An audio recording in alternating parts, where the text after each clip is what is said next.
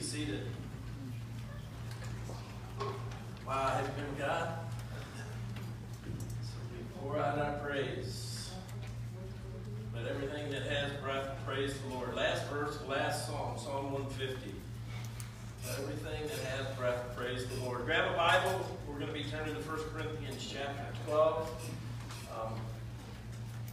If you need a Bible, Bob's standing in the back. You just slip your hand up, keep it up. We'll make sure that you get one this morning if you'd like one in hand.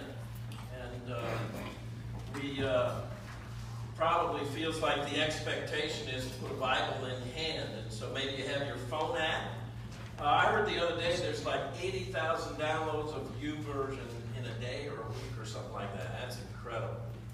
So like last week we were talking about being connected. That means a lot of people are getting connected with the Word of God. That's good. That's cool. And so open up. If you've got your handheld device, you're out there on Facebook Live, grab a Bible somewhere and open up 1 Corinthians chapter 12. We'll get there in just a moment. If you need, I think I mentioned earlier, but there's an electronic sermon outline. Well, fill in the spaces on our app.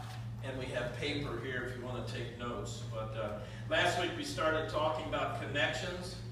I mentioned that we're the most connected, disconnected generation ever. Connected, right, electronically. I mentioned that about YouVersion, which is a Bible app. That number of people, it's kind of staggering the amount of people who are getting connected just to the Bible. We're connected through social media. I'm thankful for it. We've got a lot of great connections this morning with the different people that are on Facebook Live participating in the service and stuff. And so electronically we're connected technologically. But last week we started contemplating the fact that we're also experiencing symptoms of being the most disconnected generation ever. In loneliness and feeling like our relationships are superficial and then actually being superficial in a lot of ways.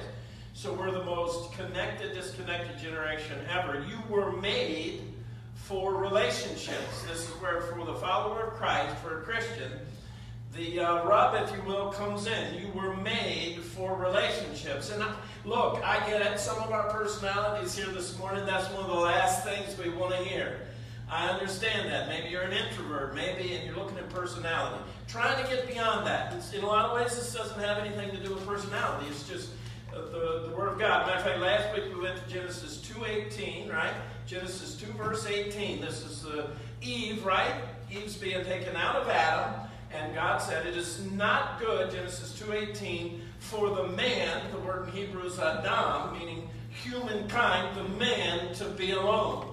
I don't have any problem with a personal interpretation application saying to men and women here this morning, you were created to not be alone and to be in relationships with God and with one another. You were created for relationships. You might consider yourself a loner. That's good. I've got friends and loved ones and people. I have a side of me that likes to be alone every once in a while, but you were created for relationships. We went to Romans chapter 12 last week. The Apostle Paul here and in 1 Corinthians, I'll make that connection in a moment, but Paul is saying to the church in Rome in chapter 12 verse 5, he says, so in Christ, though many form one body and each member belongs to all the others. Sometimes I'll have you repeat stuff. I just do that because it's helpful for me when I repeat things. Sometimes I'm running a risk of remembering it, you know what I mean? Because there's that, they say you're going to forget 80% of everything I say this morning, but if you repeat it, we might remember it. And when I first read that verse in the NIV, the good thing to repeat there is look at somebody else and say, hey, I belong to you, or you belong to me, right? When the actual word in Greek in this text here, really has the idea of being connected to one another. So that's why I have God's Word translation up there. It says, in the same way, even though we are many individuals, Christ makes us one body and individuals who are connected to each other. Look at somebody else and say, I'm connected to you. Yeah, it's just the Word of God, right? I'm connected to you.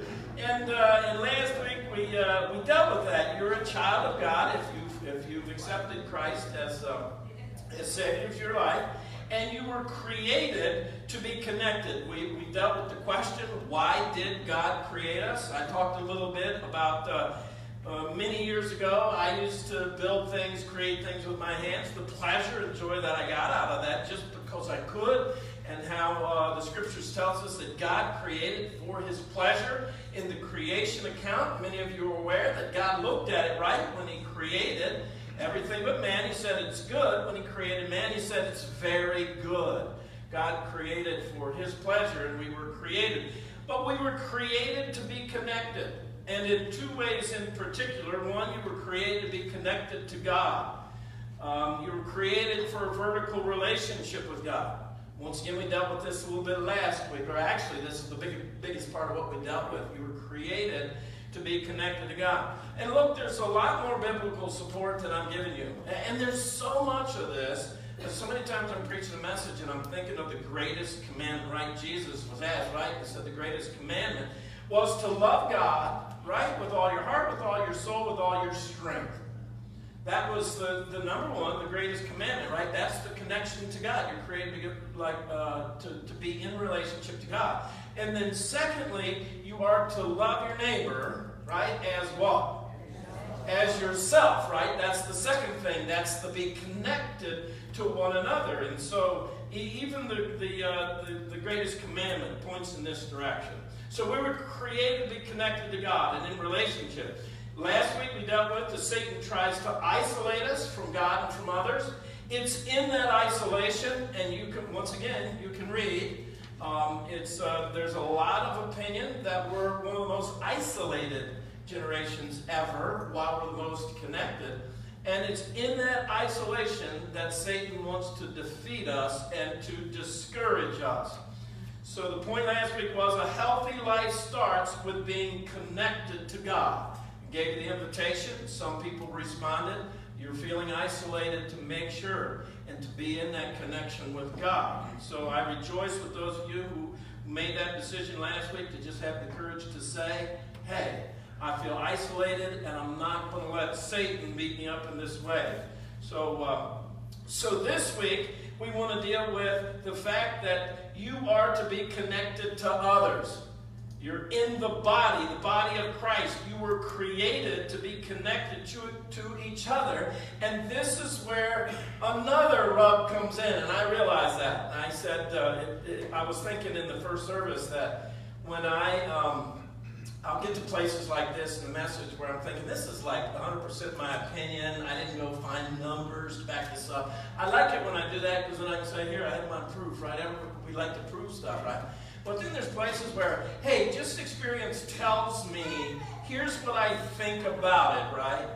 And when I say the rub comes in, what I mean is, in my experience, most people are okay with God. It's just other people they have a problem with. Right? God, he's perfect, he's good, he's loving, he's got all that stuff, right? It's each other that we have where we get into problems, right? And so it got me to thinking, this is still experience over the years of ministry. When we come to God, we come to church. I'm thinking about that first time maybe that somebody does that. I think one of the last things we're thinking is that we're about to enter into relationships with other church people. And so I ran through in my mind, I was like, okay, when people make that decision, and for whatever reason, maybe you grew up in the church and you needed a reset, and you come back into a relationship with God, or maybe you never had that, you came into a relationship with God, and you decide, I got to go to church, I need to do that. Or maybe you decided to go to church first. You knew something needed to happen between you and God, and you decided to go to church. So I think what people at that spot in life are thinking about is mostly improving their own lives, fixing up the stuff they've messed up, pleasing God, right? I think when most of us made that decision, hey, I'm going to go to church. I think a lot of what we're thinking, I got to get some things fixed up. I'm not saying everybody. I don't want to generalize in that way. maybe for all the right reasons, right? You did. Or like I said, there's some people I don't even think about it. Maybe you grew up going to church, right? And maybe got away and you're like, I need to go back. And you're just thinking about the fact that you know it's important to do. So here's what's interesting to me is that in that, if I'm right about then, the last thing on our mind is actually one of the first things that is actually happening and taking place. And what I mean is building relationships. We need each other. I need you. We need each other. I need you. You need each other. If you're a Christian, you're connected. God has called you not just to believe, but to belong. You need the church. You need the church. I was talking to one of the staff. I'm not gonna use names, but because I don't want to put them in the spot. I was working through this week, and I said, "Hey, I want you to do something. I want you to create a banner, a big sign for me, and put it on the door this week for emphasis." You guys know I like to use objects and stuff for the messages. On the front door, that as people come in, big letters, it says relationships upon entering here. And the reaction was about like that. I ain't doing that. I'm not doing that because she was thinking what I was thinking. If we did that, there'd probably be a lot of people like, well, I'm not going here. Is that what they think happens in there? It could be a whole other message, the reason why we're at that point. For some, it's just like busyness. I don't have time for another relationship. I'm busy. Matter of fact, they say the average size in America, the church size, is 70 to 100, and the reason why is that's all one person can build in relationships and maintain. And so we look at I just think the last thing we're thinking is that we're there to build relationships, right? But here I've just said that's one of the things. It's one of the first things actually that's happening. I want to make a connection here real quick because I've been using terms and words, and I want us to understand because I've been throwing that word church around as well. I told you 1 Corinthians chapter 12, and we're going there. Some of you think, are we ever going to get there? 1 Corinthians chapter 12, right? This is expanded from Romans. As a matter of fact, some of you you're going to think, this sounds just like Romans. It is in a lot of ways. Romans chapter 12 that we talked about last week that I read for you last week. You come over here to 1 Corinthians chapter 12. We're going to read the text, begin at verse 12. And you'll be like, this is pretty much the same stuff. Same author, writer, the Apostle Paul, writing both to the church in Rome, the church in Corinth. The reason I'm choosing this text today pretty much says the same thing, is it's expanded. It really expands. Paul's dealing with issues in the church in Corinth, right? He's writing them a letter. That's what this is, about their church and things they need to deal with. And this church had a ton of issues. A whole bunch of issues. As a matter of fact, depending on the translation you have, mine does have this, but you're open to 1 Corinthians 12. You guys with the app, I don't know what you're going to do there. Maybe you can just flip pages like that. Mine, you can actually do that, I think. But if you go back to chapter 1, you begin to look, and your translation has topical divisions within the chapters, subtopics, right? You can begin to look and see what some of the issues were, because right away, chapter 1, 1 Corinthians 1, divisions in the church is one of the first things I see, right? He deals with it again in chapter 3, divisions in the church. Chapter 5, an immoral brother, and what it meant to expel the immoral brother. Lawsuits among believers, chapter 6. As a matter of fact, over my years of ministry, I've gone to that one quite a bit. People come, church people, and brothers, sisters in Christ are mad at each other, and they got something going on in business, and do I sue them? I think I've heard the Bible says I shouldn't sue my brother. That's actually what it says. You need to read that. In chapter 6, lawsuits among believers. Sexual immorality deals with the issue of marriage, food sacrifice to idols. And once again, you can read all that. I love Paul's account here of the Lord's Supper. But one of the reasons it's in 1 Corinthians chapter 11, and you can read it, is he's dealing with issues, problems in the church. There were divisions. They were sinning in the way they took the Lord's Supper, the things they were doing there. So then over in chapter 12, he deals with spiritual gifts. They also were having problems here. They were jealous of each other, their talents, their gifts, and everything else. They were debating and fighting about the gift of tongues. I won't go into the whole deal there, but so Paul's addressing it. And we come into these verses in chapter 12, beginning of verse 12, and here's what Paul says to them. Let me read it for you. I'm not going to read every, as a matter of fact, after beginning verse 15, I'm going to skip a little bit here, but beginning verse 12. The body is a unit, though it is all made up of many parts, and though all the parts are many, they form one body. So it is with Christ. For we were all baptized by one Spirit and one body, whether Jews or Greeks, slave or free, and we were all given one Spirit to drink. Now the body is not made up of one part, but of many. Okay, and Paul is saying, I thought about this. I think one way to explain this is, all of you in here this morning, first service, the services we've had today, the kids out there, we're all different people. Do you know that, right? We have different backgrounds. We grew up in different places in different ways, different experiences, different personalities. Some of you are introverted, some of you are extroverted. We're all different. But we're all a part of Friendship Wesleyan Church. If you consider this your church home, maybe you don't today or whatever right now, but if you consider this part of your church home, and even today in here you're part of Friendship Wesleyan Church. Pastors and I in the community, we'll talk about each other's pastors. We kind of know the personality of each churches, right? What they are. We'll talk about that church. We're talking about you if they're talking about here, because you're a part of the whole. You're one. But you're different than everybody else in that church, and God uses that for good. These people in the church in Corinth were having a problem with that. And so Paul goes on to, as a matter of fact, I'm not going to read from verse 15 down, but what I call it is, they were having jealousy with each other over who was playing what part. So Paul says you're part of the body. The foot can't say to the hand, you don't belong because you're the hand. So you can't do that. You need the foot and the hand both. If you're missing either of them, you know that. Physically. Then down in verse 21 it says, the eye cannot say to the hand, I don't need you, and the head cannot say to the feet, I don't need you. On the contrary, those parts of the body that seem to be weaker are indispensable, and the parts that we think are less honorable we treat with special honor. And the parts that are unpresentable are treated with special modesty.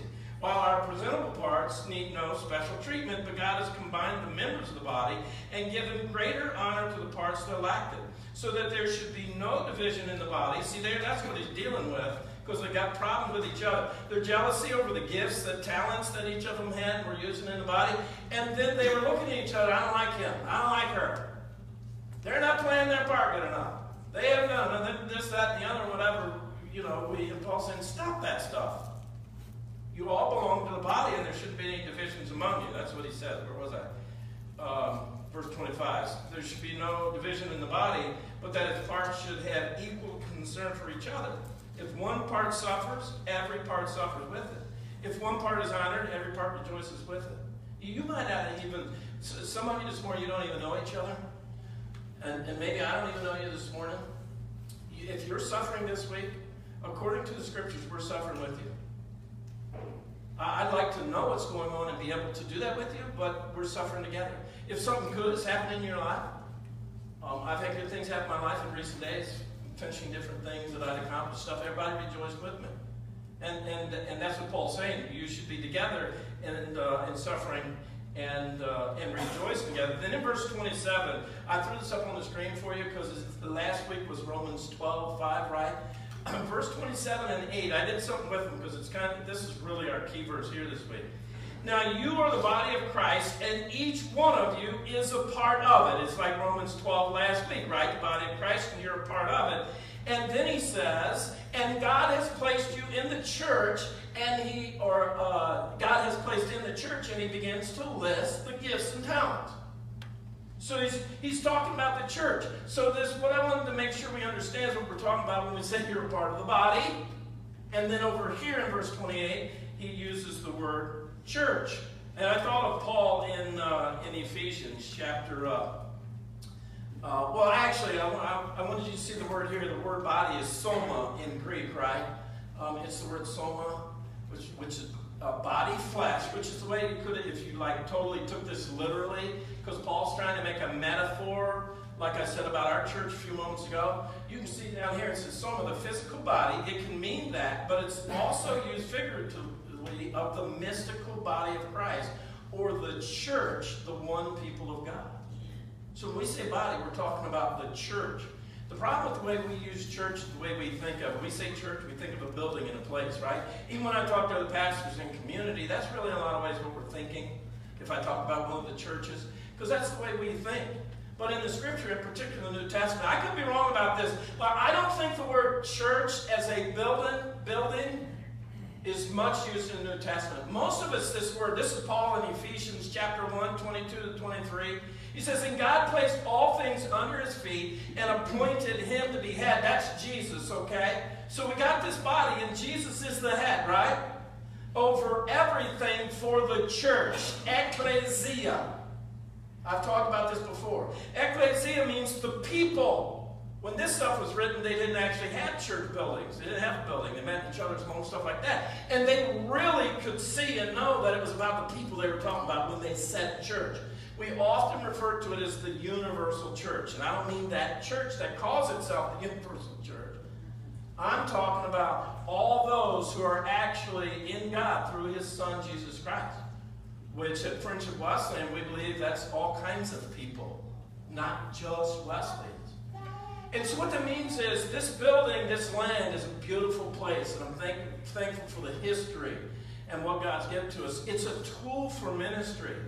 But the body of Christ, the ecclesia, is the ministry.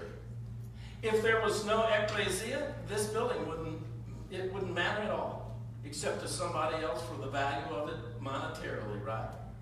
That's all it would matter. But the body of Christ is what we're talking about with the church, and so Paul's dealing with problems in this Corinthian church when he deals with this, and it made me think something, because we're talking about, and I'm saying, hey, you need the church, right? And it raised a question for me, like why? If I were you, I'd be asking why. Why do I need the church? What are the benefits? And here are some considerations real quick for you, okay? Because I actually, and some of you can probably sum this up to, he's just been in the church so long, he doesn't know any different. If anybody knows the bad or good about church life, it's a pastor. I'm just saying. And I'm saying that for other pastors, not me. And I want you to know that after 30 years of ministry in the ecclesia, meeting in buildings, there is no better place to learn about real life and to do real life than in the church, the body of Christ. I totally believe that. That's why I love to be here Sunday mornings and love to be together with you. But here's the considerations. Here's the first thing. I don't remember where I heard this. I'd love to give credit somewhere else because I heard it somewhere else. But here's the deal. The church family is the only relationships that are going to last forever. And what I mean by that, I don't mean to send anybody away depressed this morning. According to the Bible and to Scriptures, when we think about the end of days, the culmination of the ages, the end times, and God's going to bring all this to conclusion and the judgment and everything else, relationships are going to change. Your job, career relationships, they will not exist anymore. As a matter of fact, family-wise, there's relationships that will not exist anymore. The Bible says that in heaven there won't be marriage. There won't be giving and taking in marriage. Relationships are going to change. The one thing we know for certain that will not change is those who are in Christ Jesus. Those relationships are eternal. Those relationships are forever. That's it made me think in the first service. This is why it's so important, why our family and friends and loved ones, we would want them to experience the incredible thing we do here in being together in the body of Christ, so that eternity is that for them along with us. And so those relationships, they're the only relationships that are going to last forever. In the body of Christ, you become more like Jesus. And here was my thought here. Friendship Wesleyan Church, we talk about transform lives, powerful people. I'm telling you, there's great stuff out there. There's great books. There's great places you're going to learn great stuff. I look and I read, everything I can to learn more about great stuff. But there is no better place to really be transformed and to change than in the ecclesia, the body of Christ. And here's the deal. You just don't do a good job on your own.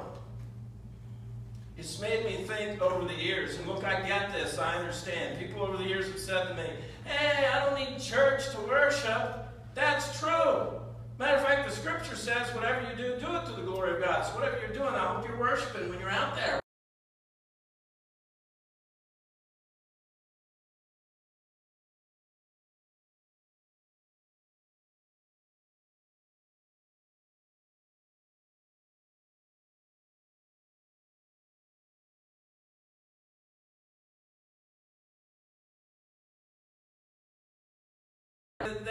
That's my thinking there. As a matter of fact, one of the cool things about being in ministry over the years, average stay of a pastor like 3.5, 4 years. I don't know what of those numbers are right. I just know I've been around longer than that. I've known some of these kids around Friendship Wesleyan Church that are now adults since they were kids. You know what I mean? And I've seen marriages and relationships and people transformed over the years. One of the neatest things is to look at all those years and to see the lives I know outside the church would have not looked like they do today. And I'm telling you, many of us here, it would not have been good.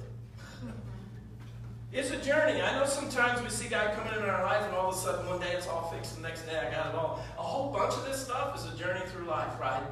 A whole bunch of this stuff is a journey through life.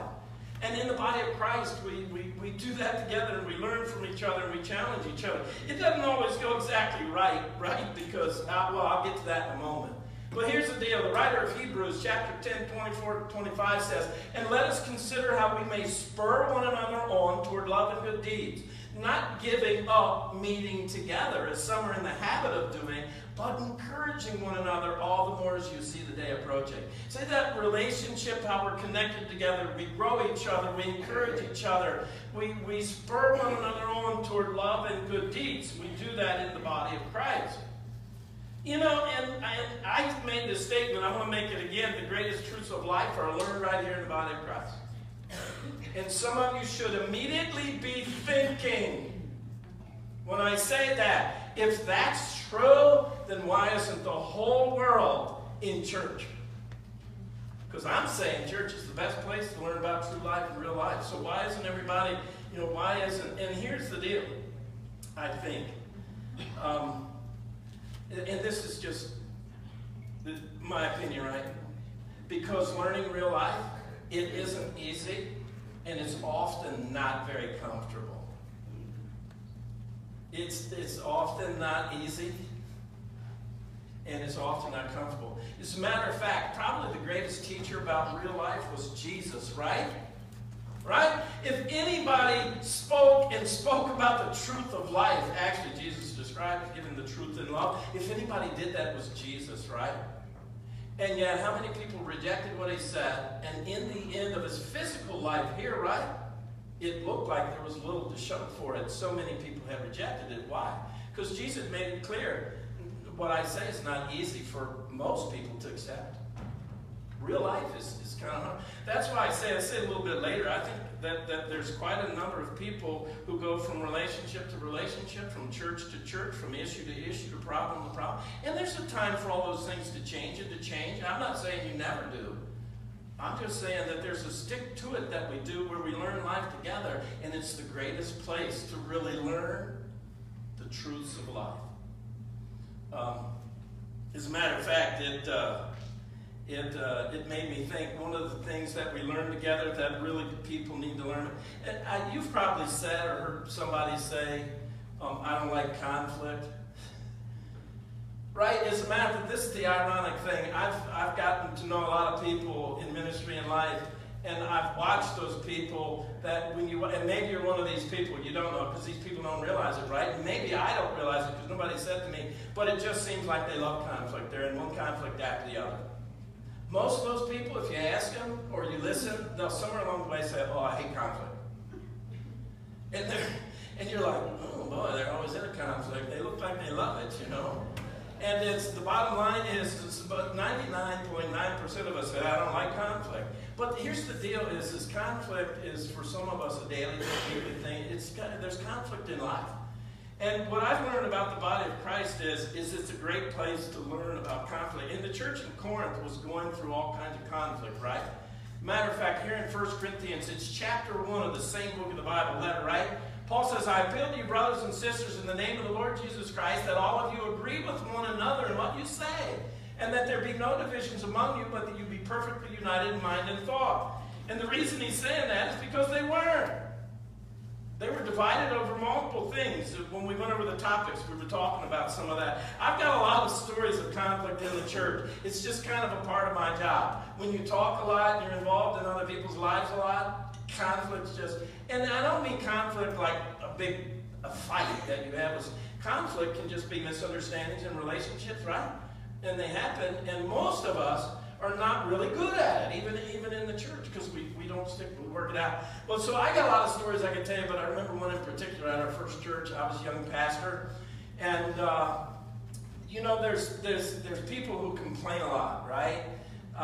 Like I said, maybe I'm one, I don't know, that maybe you're one of those people. It's all about self-aware. But I've learned something about people who complain a lot. Actually, if you've got somebody in your life that way, they're more helpful than you think. People who complain a lot walk in a room, and actually what they're doing is they're seeing everything that's wrong. And they're right about a lot of it. So you got to learn to listen. And they just don't realize that what you're interpreting is they complain about everything. Most of them some of them are people who are really not that involved, just love to complain, and those people bother me the most. But there's a lot of complainers. If you're a complainer, you might be one of these. Very helpful and very involved, right?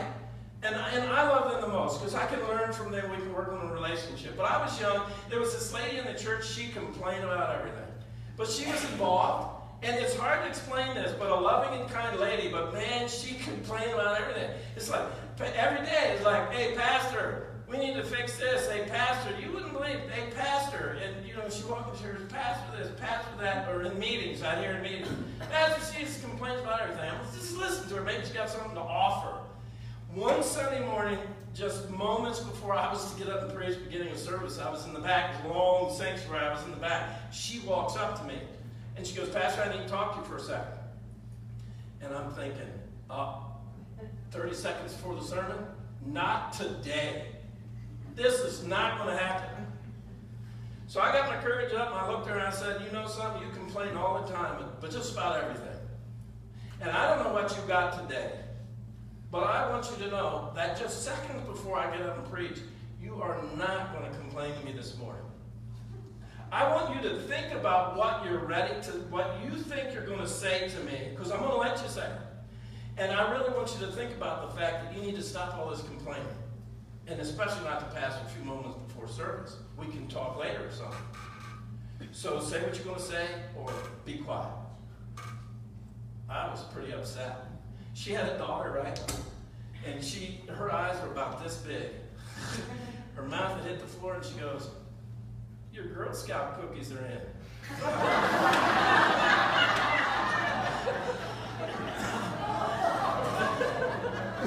Boy, I was worried about her ruining the sermon and everything. I had just ruined the whole service for myself, right? It's like a day or two later, she calls up, Pastor, been thinking about what you said. I said, me too. Let me talk. She said, you're right, and I needed to hear it. Nobody's ever told me that. I'm sorry. I love our church. I said, no. I said, you see stuff that needs to be done, and I appreciate that. I don't want you to cut off your complaining, and I should have reacted that way. I apologize. But see, that stuff only happens when you're doing life together, right? And you're working through life together. We had a fantastic relationship after that. She complained a lot still.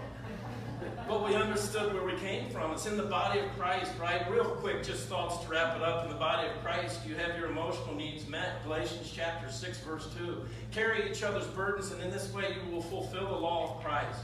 Many people, I said this, deal with life by going from relationship to relationship, church to church, sometimes job to job because of this reason. And I'm not saying there's not other reason, and good reasons maybe, but I'm saying it happens. They never stay long enough to deal with life. Life is messy, folks, right? There is no perfect relationships. There's no perfect marriages. There's no perfect parents. There's no perfect churches, and there are no perfect people. Some people point at the church for not being perfect and saying that's proof that God doesn't exist. If you read the Word of God, you'll find out it's proof He does. That's why we needed Jesus. I'm going to tell you, by the way, all the proofs that people have that God doesn't exist are actually all the proofs for why He does. People will say the Bible was written by men. That's proof that it's not the Word of God. You do your study, you'll find out it's proof that it is.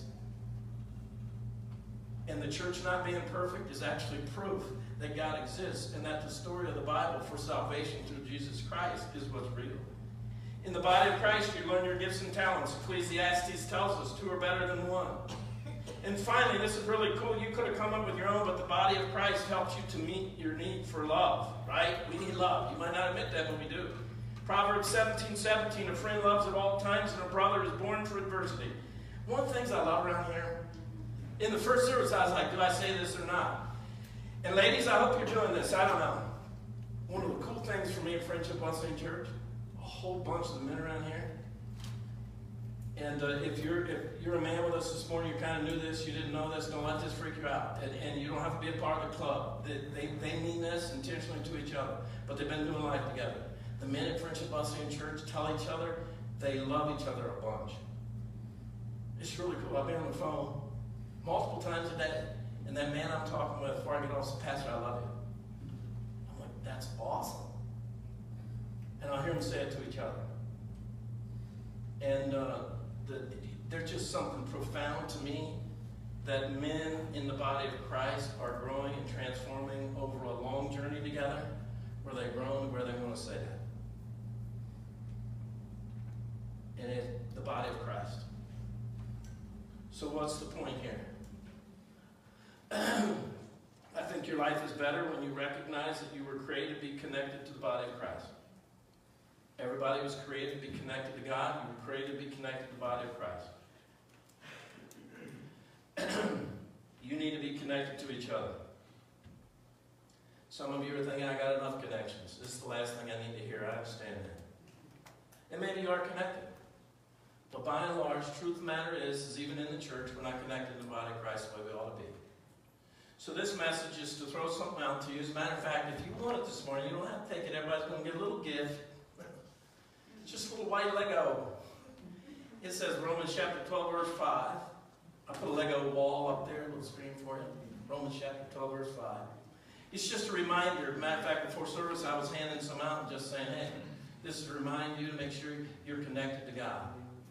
You need to be connected to God through Christ. And then, don't forget, you're connected to each other. And then I would say, brother or sister, right? We don't say that. Like some churches, they say that to everybody. But I'll say it every once in a while to remind you that you're connected to each other. You might not even like me today. If you're a believer in Christ, we're connected. You're my sister, or you're my brother in Christ. So it's just a little reminder. And I'm challenging the church between now and October 1st. The leadership is going to help me. We're going to look around the church and we're going to say, how can we make sure that all of us are connected? Because we live in an isolated generation, one of the things we want to make sure it happens is we're connected. Connected God first, but then connected to each other. I don't know exactly what all that's going to mean. It might mean some of you getting involved in a small group Wednesday night, or getting involved with each other in some way. Maybe even the day before you leave, you're thinking, I need to know somebody. Friendship Wesleyan Church. I haven't really done that. I know of them, but I don't really know anybody. I'm kind of busy. Step out and take that. Because by October 1st, we're going to present for you opportunities to do that. And I want you praying about it and thinking about it now. Because connected in Christ, we're stronger.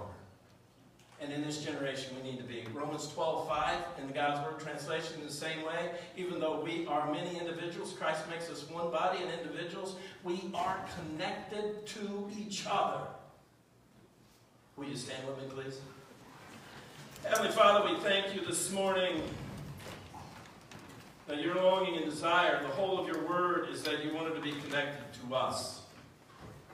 Even while we were still sinners, Christ died for us. So when we were unworthy, no good, your longing and desire was to be connected to us. Provide us a way that we could come boldly this morning before the throne of grace and mercy. Thank you, Father. It's hard for us to accept, though, that we're connected to each other. We're a busy generation. We've got a lot on our schedules. But Father, we realize if we're out there drifting along, we might even think we got a bunch of connections, but they're superficial, they're not really connected deep. Father, we don't want anybody in our family to be isolated and under attack from the evil one. So give us guidance and direction, wisdom. Father, make us salt and light as we go from this place, that this community and world would know the incredible hope we've experienced in this place this morning because of your word and because of you. In Jesus' name we pray. Amen. God bless. Bob's handing these out. There's a basket over there. You can grab one of them before you go out. Just a reminder.